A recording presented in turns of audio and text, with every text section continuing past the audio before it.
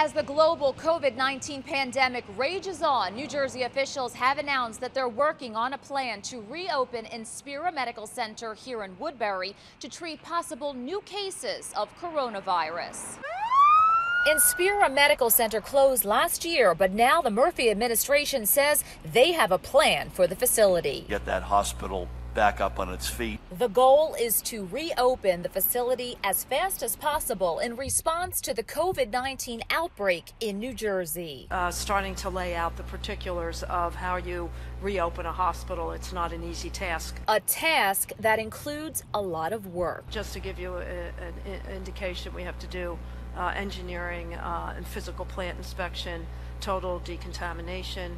We need to put in a nurse information system, a nurse call light system.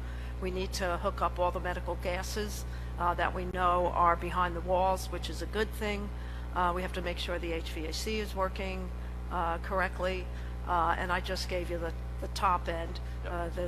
There's so many more layers. As doctors and scientists around the world continue to race against the clock in search of a vaccine for the illness, officials here in the Garden State are hoping for the best but preparing for the worst. In addition to reopening this location, Governor Murphy is also working with the Army Corps of Engineers to set up other medical facilities. And that's an important point. The state has also set up a new number residents can call with coronavirus-related questions. That number is 211, and it provides information and referral services.